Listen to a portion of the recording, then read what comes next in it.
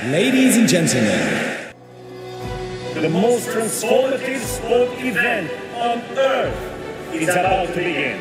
Those who are in the stadium are on their feet. It's just a long, niggly climb. Because it is desperation now. And there it is! Gold! What a result! Another remarkable athlete about to write another chapter in Paralympic history. Hello and welcome to day -1 of the Paris 2024 Paralympics on Keep the Flame Alive, the podcast for fans of the Olympics and Paralympics. I am your host, Jill Jarrus, coming to you from the main press center for the Paris 2024 Paralympics, and joined as always by my lovely co-host, Alison Brown. Alison, bonjour. Bonjour. How are you? I am okay. We are back in the saddle, so to speak. Well, it's a very cozy small saddle. I don't know why making a press center is so hard for Paris 2024. I don't know either. So we had explained for the Olympics we were in the Palais de Congrès, which is kind of a convention It's a convention center with a mall in the bottom part. And then there might be some offices in there too, and there's a Hyatt attached to the back. So that's kind of that kind of big building setup. They have moved us for the Paralympics. Originally, we were supposed to be in the swimming venue. Oh, that's right. I had forgotten that. And then they decided to totally change it and put us in the Paris 2024 headquarters office. What they neglected to tell us was that there's no room in the Paris 2024 headquarters, apparently, that is big enough to host any kind of number of press. So we are basically in a converted cafe. It's cafe, right? Yeah. That's maybe appropriate for 30 people to work in at best. Right. So it's like 15 feet wide, maybe 15, 18 feet wide, and maybe 50 feet long. And the tables we have, you can't work back to front. Like you can't work to across because you can't have the computers. But we are, because there's so many people in here today. You're going to hear a lot of strange voices. Yeah. No vacuuming, though. No, you couldn't even fit a vacuum in. And they have a coffee and water for us. But when I went out to get water, the water carafes are empty. Luckily, there's a bottle filler in the little cafeteria that they have. With gassy water. Yeah, they do have gassy water, which is exciting because nobody's filling up these carafes again. We know this. But this is probably our only day here at the press center. And the main reason is because it's so far away from everything. The Paris 2024 headquarters were put in Saint-Denis as part of the idea that they were going to renovate this area, revitalize this area. And it's kind of near the Stade de France. Near, kind of like Connecticut is near New York. And it doesn't take 40 minutes to walk to Connecticut. Well, you know what? It takes 40 minutes for me to get to New York from where I live in Connecticut, and that's kind of the equivalent. Okay. But it's pretty far north of everything else, and our hotel has been moved, so we are no longer on the north side of the city. We are closer to the Seine, closer to Notre Dame, basically. We'll get to that. Yeah, I know, exactly. So it's very cool there. It's nice to see the headquarters. I will say that when we got in, we didn't know where the press center was. And honestly, I didn't realize it was this little teeny tiny room. And we're like, where's the press center? We found somebody that had a Team USA shirt. I just went, hey, Team USA. You just tackled her, poor thing. Where do we have to go? And she brought us up to the first floor, which is where the team offices are, and if you're a publication that rented office space, you're up there, and the IPC has stuff, and there's Games Observer stuff up there, and the main press room is up there for press conferences. It's also small, but it was pretty full. It was basically full for us, because we went to a Andrew Parsons, Tony Estanguet press meeting today. They don't have a ton of press conferences with the IPC, so that's a little bit different from the Olympics. So they didn't really need a ton of space, but it was pretty tight in there.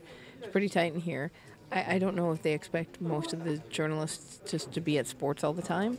Well, for most days at the main press center, even during the Olympics, there weren't a ton of people there. Right. And there are some who just stay in the press center all the time, but I don't know how much that is for the Paralympics. And there are definitely fewer press here, but there are more press than before for the Paralympics. So it'll be interesting to see how the facilities shake out as how the numbers shake out. And it's very different from Beijing because they just had one big press building and they kept it for Beijing, and so it was just very, very empty. Close the doors. Yeah, right. Very, very empty. We have a new hotel, as we mentioned. Oh, let's begin the baguette. So we're in a new palace. Oh my goodness. With the white knights who will attend to us 24/7. You no longer need to worry about our safety. You no longer need to worry about our comfort. Our access to food. The hotel is so lovely. I almost cried when I walked in that room. Yes, it's very small, which we expected. It's French hotel. European hotels in general are going to be small. But oh my goodness, they're so lovely there, and breakfast is lovely, and everything about it is just lovely. Yes, it's very nice. As you mentioned, we have a tiny room with one bed that we're sharing, but instead of having to like shuffle around everything, we can actually walk. There's no crowd. We have a little desk that works. We have a refrigerator. We have air conditioning. We have shelves and a real closet area. A refrigerator. Everything that goes in the bathroom is in one room. It's amazing. There are shelves. You are so excited about those shelves and hooks on the wall. Right. The only weird thing is that we don't have a toilet paper roll holder. I noticed that.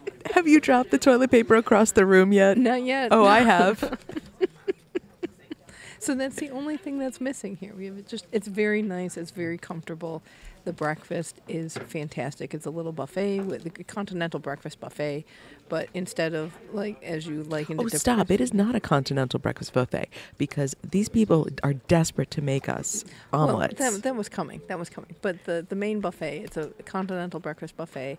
Before we had in the old hotel, we had prison food. We had like a gigantic metal mixing bowl full of yogurt, a smaller but equally large bowl of apples that went on. They may have been jarred, they may have been canned. That went on top of your yogurt if you so desired. There was a tray of baskets of croissants that weren't very good.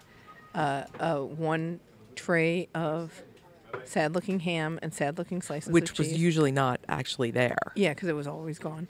There was some cereal, there was some milk, and there were like slices of bread, and then a Nutella dispenser that you used an edible cup for. And I think what you also need to point out is that most of this was quite inedible. Yeah, it wasn't very good. And sad fruit. That was the other thing. Which often was not actually there. Yes, because it was because it was a cheap hotel, so it was very crowded and with a lot of kids. So that was kind of the elements that we had to work with. So now we have two kinds of rolls every morning. Multiple. Plus croissants and pain au chocolat, and today there was a little like a strudel with no filling or no topping, so it was like very flaky bread with apple filling. That was very lovely. There's two kinds of yogurt in individual glass bottles, and they had a little fruit dessert thing. Was it like applesauce? Yes. Okay. And then a plate it's a small plate, but it's a plate of various types of meats. That is refilled. Yeah, that's refilled as needed. There's butter. There's very nice jam. There's honey. There's Nutella. There's a plate of cheese and butter. And then they come and ask you, oh, do you want tea or coffee? Would you like us to make you eggs or an omelet? Oh, sometimes there were hard-boiled eggs. Yes. Would you like us to make you a fresh omelet? Do you want cheese or ham in your omelet? Yes, the answer is always yes. Would you like jus d'orange? The answer, again, is always yes. And they cannot help you enough. They cannot feed you enough because they look at you like, you don't want any, you don't. They get insulted if we don't let them make us eggs. Right. I think their feelings are hurt, and I don't want to hurt their feelings. And you have to have a full plate. Yeah. And go back for more. It's unbelievable. I will not make the White Knights feel bad. Okay, let's explain first what the White Knights. Yeah. So they do have signs saying that the White Knights are the people who work at the hotel. So that's why we call them that. And they are so lovely. And there is a mannequin in like a suit of armor kind of thing. It's a little medieval Themed. But yes, a very lovely hotel. It's very nice to be able to spend the Paralympics there. We are so grateful. It is a palace. You don't understand. Oh man, could you imagine if we were actually like Olympic family and staying in a 5-star hotel, what we would do? We wouldn't know what to do with ourselves. I would jump on the bed. I would Okay. jump on the bed. Okay. Let's just put that out there. All right. You have been to some opening ceremony preview fun. Yes. So Or not so fun. So yesterday they allowed press to come to a very small rehearsal of a very tiny section. So we got to meet Tomas Jolie. Unfortunately, did not provide English translation for anything, so I couldn't understand anything that he whispered to the group of journalists. And we saw literally 3 minutes of the show, one dance segment. But what I will say is Place de la Concorde has been completely redone. All the temporary venues that were there are gone, and they've set it up as one big, oddly shaped stadium. So the seating is not in an oval or only in one area. It's a bit snake-like. The obelisk is going to play a central part, it seems like, in at least a few numbers, because there were several dancers dancing about the obelisk. It's funny because today and we'll talk a little bit about the press conference, but today Andrew Parsons said something about a traditional ceremony in a non-traditional setting when he was asked about the opening ceremony. And it's so funny because yesterday when I came back, I said to you, I feel like this is going to be a much more traditional opening ceremony than we saw the first time around, even though the entire artistic team is the same. Right. The little segment that they showed us was a whole bunch of people doing a dance number. Kind of classic opening ceremony fare. So there's screens involved. Okay. We know that much. But that's about all we saw. Okay.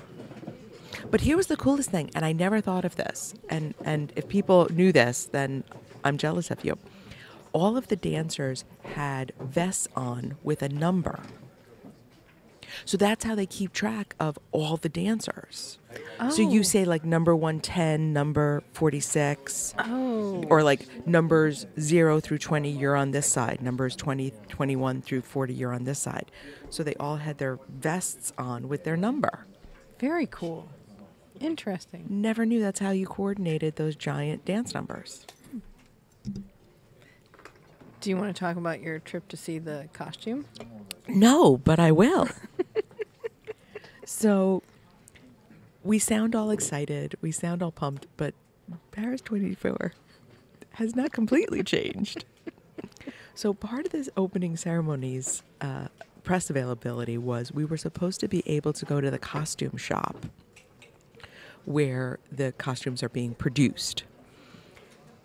Well, I had directions, I had an address, I had a time that I was supposed to show up, and it took me to a garage, like a mechanic garage, and then the building next to it was under construction. And I tried to find another avenue de Metallurgie in Paris. There was not. So I never found the costume shop. Maybe it was in the back of the garage. I don't know. But I fear that even though we supposedly know what venues we're going to, like they completely redid the Place de la Concorde, have they redone things? Shifted the entrances. Moved the press entrances, moved the tribunes, which I do expect that they have done. Somewhat to make some accessibility measures. And also because certain venues are hosting very different sports. Mm-hmm. So have we kind of rejiggered everything? We'll find out. And as Tony Estengay told us this morning, they're trying to find seats in some of these venues. They're trying to add seats because some of the sports are sold out, which is amazing and fantastic. But when I hear you're trying to find seats, that to me says you're taking away the press tribune, because they're going to make it smaller if they need seats. Or move it, and then I'll never find my way home again. And I'm going to blame Tony Estanguet personally. I'm going to hold him responsible when I am standing in a venue and I cannot find the sortie. Well, while you were getting lost, I got to go to the Paralympic Village, which I was very excited about because I didn't get to go to the Olympic Village. I had a very different experience than you did. Yes, I had this very open wandering around, let me see everything, and you were on a leash. Yeah, they had it was there specifically because they were having athlete interviews and press availability with certain athletes, and there was you got in and you got like you said, you turned in your credential. We got a different kind of credential, and then we could go into this plaza area. And you could wander a little bit, but going over the bridge to the one side of venues, that was blocked off with a security person there.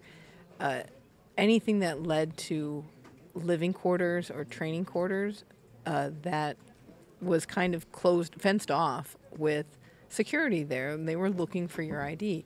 I tried to go into the store, interdite, because I didn't have the right credential. I wandered into the post office. In the post office in the village, they have a make your own stamp because you're an athlete. Interdite. Interdite for press. And it was just like, well, everything is interdite. I'm just going to go back to the plaza because I'm already really bad at paying attention to where the athletes I wanted to talk to are. And that's because, as per usual at this games, anybody with a video camera gets first dibs.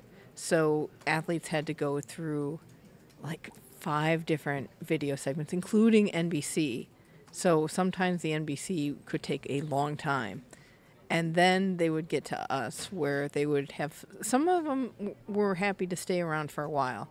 Some of them were like, I can do like 3 questions and then I got to Depending on probably when they arrived, when their competition schedule is, what their training schedule is. Right. So that made for some complications. I did get in on Marcel Hugh. I was late because I wasn't paying attention, and then it was all of a sudden, oh wait, Marcel Hugh, he was taken up with cameras for a while, video cameras. Did you not see his silver head?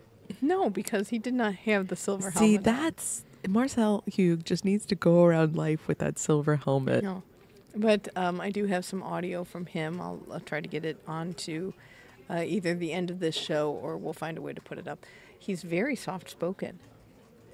And that doesn't surprise me. I would not be surprised if this was his last games. He's in his late 30s, and he did talk a lot about how difficult it was to maintain the high competition level that you need to have at this level of play.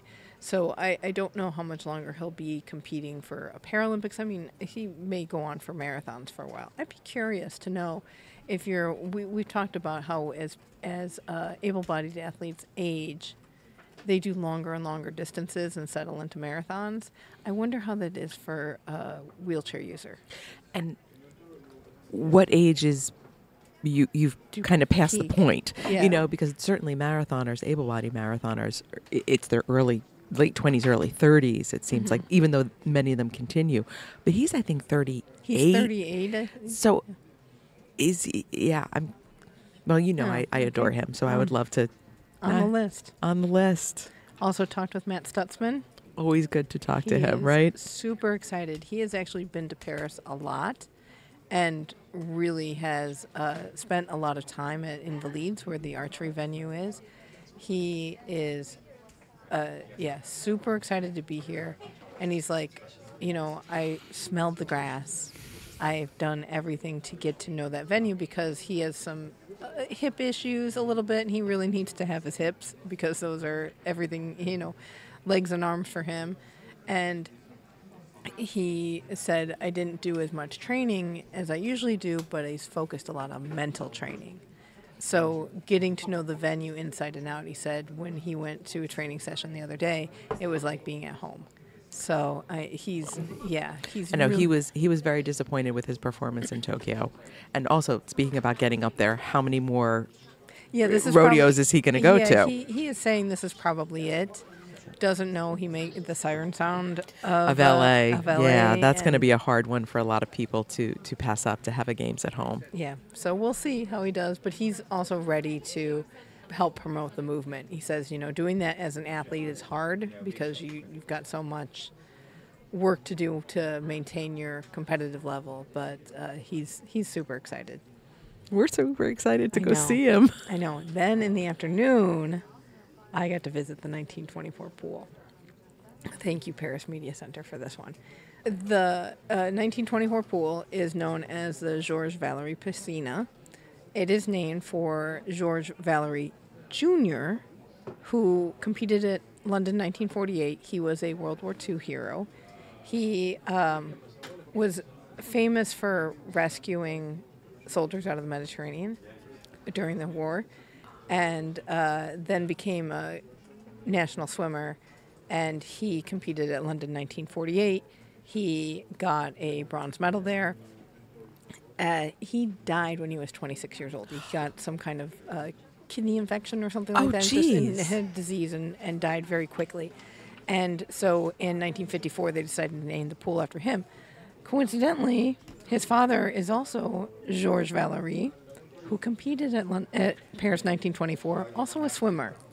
His sister also competed in swimming at London 1948. So it's a whole family of competitive It needed to be swimmers. to the Vallerey family piscine. Exactly. So this is located in the 20th arrondissement. It's near the Metro 11 line. And I noticed on the line that at the stop that we got off of, it was the Port de Lille stop. And that stop and the ones after it on the line, which was like 7 stops or so, were all marked as wheelchair accessible. I almost went out the other way just to see, but I didn't have time. The station that we got off at has a big sign saying we're going to be under construction in 2025. So I think the accessibility is coming to that. So we learned a lot today in the IPC press conference about the accessibility measures that Paris 2024 or the city of Paris has done to make the city more accessible. And as IPC President Andrew Parsons said, where the city was 7 years ago when they got the games and where they are now is an incredibly different place in terms of accessibility. And you can say, yes, the metro is not accessible, but they've made all their buses accessible. They've tried to have the most impact with what they could do and the time allotted, and then also going forward, they've invested more money. So that's good to know. Because that is something we were concerned about, just going around the city saying, I don't see the accessibility. But I think we don't see the accessibility. Because we don't have to use the accessibility. So it'd be interesting to hear how that plays out as people come to the games. 1924, the Olympic pool is where Johnny Weissmuller won 3 gold medals. Then it was known as Stade Nautique de Tourelles, renamed in the 50s. And somewhere along the way, it fell into complete disrepair.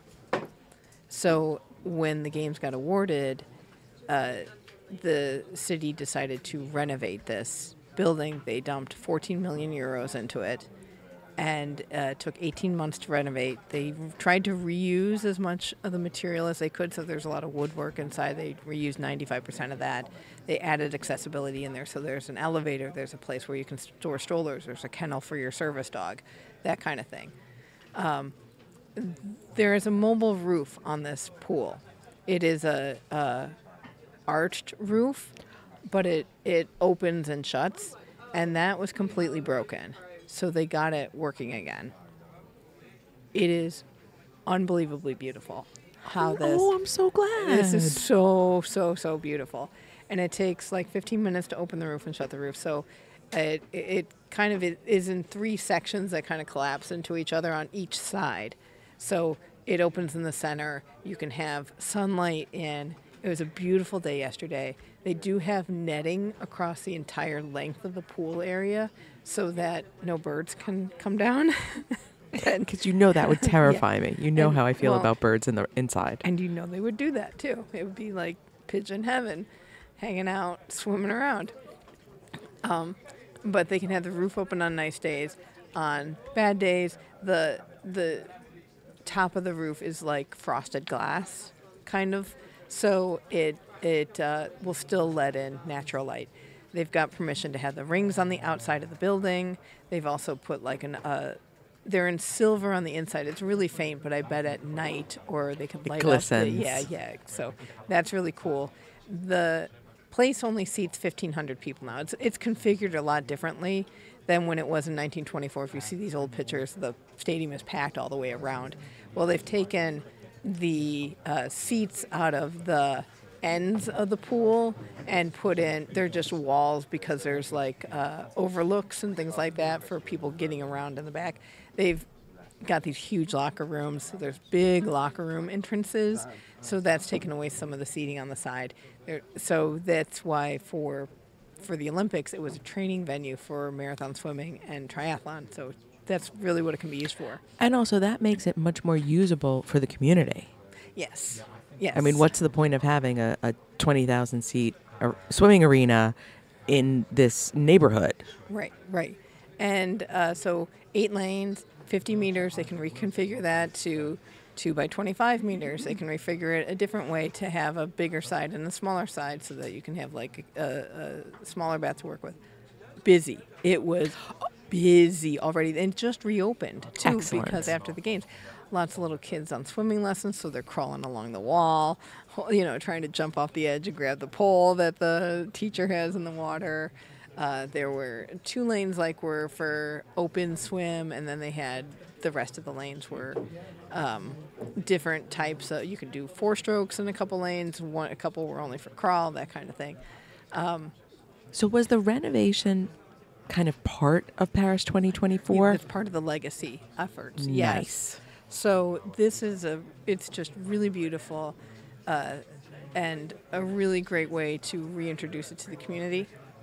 We got to swim if we wanted to. Did you? I had my suit. I know you brought it, but I didn't. Brought it. I was ready to go. Forgot my toiletries. So. Well, you didn't smell like chlorine when you came back because I wasn't sure if you had swam or not. And since you didn't mention it yesterday. I kept it quiet. Oh, good for you. So How was it? It was beautiful. The air was like 24 degrees, the water was 26 or something. It was nice temperature. The pool for the most part is tiled. But there's one side that isn't. There's some other kind of floor surface and wall surface. And it's maybe in the shallow bits, it's like shallow then deep then shallow again. But that's shallow is relative because that's like 3 meters deep. It's kind of down. I would be underwater. Let's put it that way. Everybody's underwater. Even Ben would be underwater, and he's 6'5". But it's really pretty deep. They have on the starting block side, there's a little ledge that you can stand on so you can hold the wall, and that is helpful, I will say. But it was so nice to swim. I swam for half an hour. Lots of people there. The backstroke flags were Friege's in Paris 2024. I know, it was great. But, beautiful, beautiful renovation. And We'll have pictures up, too. So look out for that. It's nice to see legacy already in motion. Yes. To see that, okay, we don't need this pool now for Paralympics because they have La Defense that they're using for all the swimming, and there's 2 pools there. So they've got a training pool and a competition pool. And, okay, let's just give this back to the community. Mm-hmm. And, I mean, a community pool is... every community wants a good pool that you can use year-round. Yeah. Because swimming lessons are so essential. Mm-hmm. Nice. So, very nice. Very, very nice. I meant to go back to that legacy report that the IOC put out during COVID because I'd like to see what they said about that venue at the time and what they were doing now. But they may have known that renovations were They may have said under renovation because there were some things that were marked as that. So it's been a good couple of days. Today we came here to the main press center and saw the kind of inaugural press conference. We're getting, it opens tomorrow with IPC President Andrew Parsons and Paris 2024 President Tony Estanguet. And their respective communications people, which would mean our TKFLASTAN, Craig Spence. Always great to say hello to Craig Spence. Exactly. And he was in fine form today. Yeah. He was enjoying himself. And you know what? What struck me was the last time we got to see Andrew Parsons in person was in Beijing. Mm-hmm. And even at the end of that, even though he was so pleased with how Beijing went, those first few press conferences when they were dealing with the Russia invasion of Ukraine were so heartbreaking. And so you could see Andrew Parsons can't hold anything back. And to see him today, it did get me a little bit because he's so excited and he's so thrilled. And he's so thrilled to have fans back. And he's so thrilled to be in Paris. And he's so thrilled that everybody is jazzed about the Paralympics and that tickets are selling well and that the Athletes Village is all going well. I can only imagine what dinner was like with Andrew Parsons last night because he mentioned that he had dinner at the Athletes Village. That must have been just an absolute party. Oh, yeah. Yeah. And it's great because the IPC, as we have said before, when we said this in Beijing, it is a totally different feel than the IOC because the IOC it's just very diplomatic and whatever. And the IPC is, we got bigger fish to fry. We got a lot of other, we've got other stuff to deal with. So not that they're not diplomatic, but that it's a different, and also Andrew Parsons is a different, he is a different he's type just of a leader. different person. Yes. He winked at me. We met up in the hallway and I said hello and he winked at me. My day is made. I think my whole Paralympics was just made. Nothing bad can happen to us now. Andrew Parsons winked at me. Well, one of our favorite journalists asked a question about war, the games being an implement for peace. And, in Beijing there was war, and now we still are. It's worse. And he gave a very long answer that got very passionate. And then he goes, yeah, I'm sorry for being passionate. That's just who I am. We're like, but that's Andrew Parsons. That's why we love you. So yeah, that's looking good. So we're excited. Okay, and I do want to mention this on the show. I said this to you earlier. I have been somewhat critical of Tony Estanguet at various points, but now that I am seeing him in person, he's kind of a smoke show. And I can see how he gets away with a lot. He is very charismatic. Very. And you're sitting in a room with him, even in a press conference, and I thought to myself, oh, now I see how you've gotten things done, just by the absolute power of personality. Mm-hmm. Listeners, if you are into Roblox, we want to let you know there's an immersive Team USA Ultimate Obby for the Paralympics. So just like there was for the Olympics. Yeah. And yet again, it's filled with TKFLASTANis. Yes. So some of the Paralympians who will be there include TKFLASTANi's Brian Bell and Jamal Hill. You can get Paralympic accessories. You can get them in gold, silver, and bronze versions that you can get for purchase via soft currency in the Team USA shop. I don't know what any of this means because I'm not a Roblox person, but hopefully if you are, that makes sense to you. And they'll have video highlights of things in the Roblox game. If you do this, let us know what it is like. Please explain it to us. Because stuff like this makes me feel so like, what are the kids doing on their TV games? All right. So we wanted to talk a little bit about what TKFLASTAN is. If you are a new listener, welcome. Please join our Facebook group. It's going to be hopping. It's Keep the Flame Alive Podcast group on Facebook. And even if you're not on Facebook, just join for the next 2 weeks. And then you can be part of the team, and then you can leave again and not deal with Facebook. But TKFLASTAN, as we like to call it, is our own country here that competes. It's made up of our past guests, also listeners. You are TKFLASTANis as well. The reason it came about is because guests become members of Team Keep the Flame Alive. Does not acronym very well. And when we had to change the name of the show, which we don't need to get into the history, but Jill and I were joking about the new acronym, the TKFLA. And we sort of joked, well, how would we pronounce that and how would we say it? And as we were doing this, we said, oh, it sounds like an old Soviet bloc country. And somehow that became TKFLASTAN. Yes. So that if you wonder what TKFLASTAN is, that is the country of the show. And we have people who compete for us. So we have a huge team to cheer for. So it's almost 30 Paralympians have been on the show. Oh, my gosh. Thank you, Team USA Media Summit Day. True. And we were very excited to get a lot of people through. Because of that, the majority of them are Team USA, but not all. Yeah, which is very exciting. I'm very excited that we have a global reach for Team TKFLASTAN. Starting off, we have Alison Levine, who's Canadian, and she will be competing in women's and mixed pairs boccia. And Calahan Young is on the Team USA men's goalball team. Matt Stutzman, as we have mentioned before, he is competing in the compound open class of para-archery. Jaden Blackwell, I don't know how he is capable of doing 100 and 400 meter on the track, but he is, and he's amazing. We have two throwers. Noel Malkamaki does shot put, and then Justin Fongsavan does javelin. And if you see a wheelchair race, chances are Daniel Romanchuk will be in there. We just had him on last week, so he's our newest TKFLASTANi.